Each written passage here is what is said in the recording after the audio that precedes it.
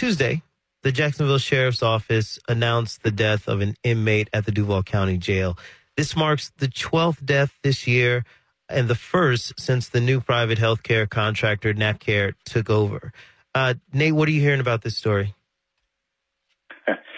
Well, I mean, in some ways, this particular story kind of touches on a couple of different issues. The man who died was homeless and was also there because of a misdemeanor trespassing charge. Those are kind of wrap in a couple of different issues. The sheriff was actually on this show that very day the death was announced, kind of downplaying the idea that JSO locks up people for misdemeanors for significant amounts of time. And you know, in that kind of same breath also defended his kind of obstinance about an adult civil citation program, about implementing one here, just a way of diverting some people from going to jail for nonviolent offenses. And so, like, it was kind of the timing of it was interesting.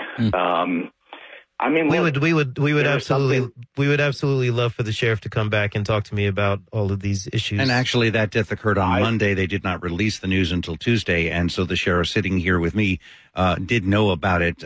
His comment, though, was specifically that most of these misdemeanor cases, they're out of jail the next morning. Well, not according to this poor gentleman who was in there for 2 weeks. Yeah, this guy was there for 13 days. Yeah, 13 days. Which blows me away. I mean, he's awaiting trial on a misdemeanor trespass charge. I mean, we got people being released crossing the border seeking amnesty. I'm not saying that's right or wrong, but they're being released. We got a guy that we're paying the cost of housing. Why are we holding this guy for 2 weeks for a trial? Give him a citation. Give him a notice to appear. But, you know, the fact that it's under Naphcare is, you know, I don't know if it's just a raw issue right now with healthcare at the jail. And again, this is another a tragic death at the jail, 12th this year. But what happened? I mean, that's what I want to see, the video, right? What happened? The guy is seen moving around his cell at 10 o'clock, come back 2 hours later, and he's under the bunk and he's unresponsive. What happened that 2 hour period?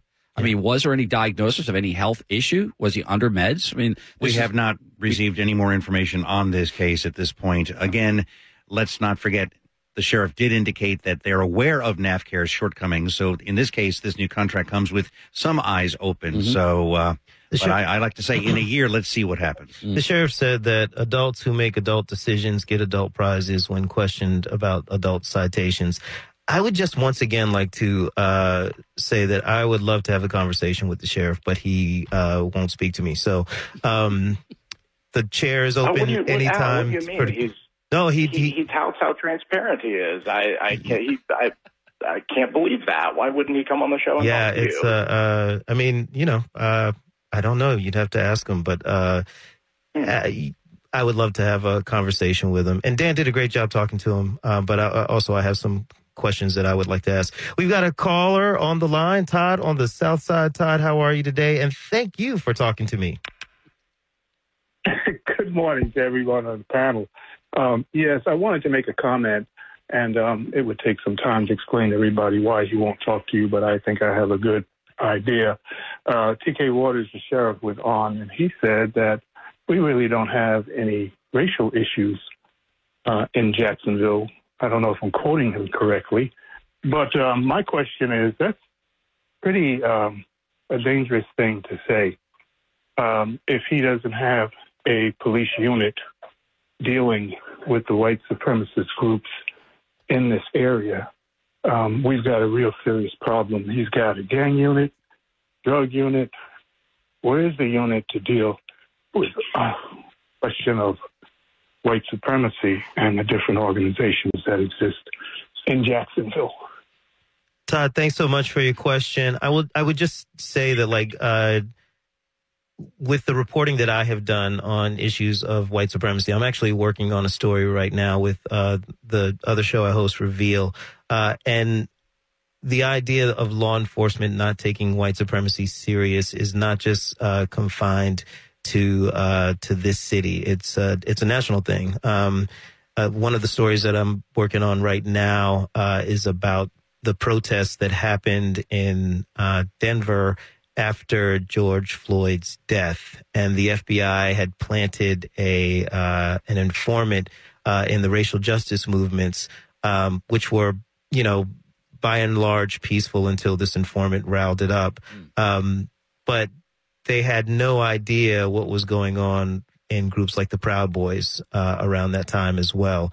And then soon after, January 6th happened. So I think that, what Todd has identified is not a local thing. It's a national thing where we tend to not put as much attention as needed on these white supremacist movements. And I think January 6th is a clear reminder of that, because that is a monumental failure of intelligence on the part of the FBI and other national agencies.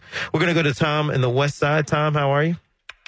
I'm wonderful. How about yourselves today? I'm just so glad that you called in to talk to me.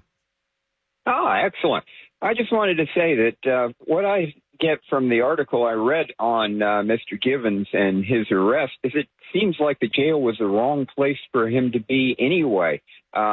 What I took away from the article was that this was a man dealing with severe mental health issues and probably should have been in the hospital, which Sam's does have a mental health unit, and or MHRC. And the last place he should have been in was the jail. So he definitely should not have died in jail. Thank you, Tom. Thank you so much for calling. I'll give it to our panel. Dan? Well, according to the Tributary and other media sources, he was in a hospital complaining of hip pain and refused treatment, and then apparently hung around for whatever reason we don't know. And that's where the trespassing charge came from. So, again, not to indicate what his state of mind was at the time, but he was in a hospital. And if he'd stayed there, possibly there would have been some mental health resources applied at said hospital. Yeah, agreed. I mean, that's what the story said. He was seeking medical care and he was trespassed out and arrested. I mean, so what medical care did he receive over the 12 days or 14 days, however long he was at Duval County Stockade? I don't know. But it's a great question. Ongoing investigation. Ongoing if we were to investigation. ask, I'm sure. Absolutely. I think one thing that the caller brings up that I think we talked about this last Friday, if I'm correct, but in this society, we expect the police department to do everything, right? Or the sheriff's office to do everything. They're supposed to be mental health counselors. They're supposed to break up domestic violence. They're supposed to blah, blah, blah, all of these things. And it just feels like if we as a city, really put some thought into how you could shift, change the paradigm from what we are doing currently, where the police are supposed to handle everything, to thinking about, if this man has mental health issues, then maybe you don't call the police out for it. Maybe he doesn't go to jail. Maybe he goes to somewhere that's dedicated to helping people like him. I think too many times we tend to think about punishing people instead of thinking about how can we help people. Al, amen. I mean, and that's been a chronic problem. It's been an ongoing problem here in the city of Jacksonville and nationwide as well. I mean, let's face it. But I remember when Congressman Rutherford was sheriff. I mean, we used to get in annual battles about his budget, and he'd say, "Jack, listen, here's the deal. My agency is the largest provider of mental health care services in the county, and so." Whatever. Yeah. And we're going to go to the phone. We've got Azim. Azim, how are you this morning? Hi, good morning. I'm actually I'm an internal medicine resident at UF Health. I'm a third year in my training. I just wanted to make a brief comment because we see these jail patients come to UF quite often. Now, I only see them do come to the ER, and I'm sure many of them do go back. But I think in my 3 years at UF, there's always a question about whether or not when we treat a patient and we send them back to the jail, what access do they have to medications and antibiotics? And it's not infrequent that sometimes they do come back because of some lapse in their treatment. So I can't really comment on what happened to this gentleman who unfortunately passed away, but one thing that comes to my mind is if he either wasn't given a medication that he was due to be scheduled to be given, or there was a lapse in some kind of care. It's unfortunate that it happened, though. Azim, thank you so much for calling in. You talk about mental health, though. There are 3 officers who are paired with mental health officials as part of a new program. I think they have another one coming online, and they are assigned to cases where they possibly will divert them to a mental health program. But again, that's 3 officers with 3 mental health out of 900, 1,000 officers. It's a start. It's a great idea. We were only the second sheriff's office in the state to do that, so I applaud them for that. But perchance you need dedicated teams in each zone, focusing on certain things, and maybe you need a team at Shands, which is, of course, our trauma unit where most of the indigent care goes. Yeah, interesting. I think we're talking here, it's a confluence between mental health and physical health. We don't really know, as a caller just said. It could have been failure to provide meds. What meds was he on? I mean, we don't know. He was seeking medical care at the hospital. He was trespassed out and arrested. So it's more information. I mean, a bigger problem here is that the sheriff's office has not been transparent about these deaths beyond acknowledging that they've happened, which is a very low standard. We just don't know a lot about any of these cases, and that's unacceptable. All we know is that there have been a lot. 12 is a lot for a county of this size and for that jail population. Something is deeply wrong, and the city and the city council seem intent on having a discussion about building a new jail that's kind of taking place in a vacuum. Like, they don't want to touch these larger issues. It's like, we just want to talk about getting a new jail. And I think that's a mistake, because jail deaths are not happening because there's not fresh paint on the walls. They're happening because of management and because of the administration and running of the jail.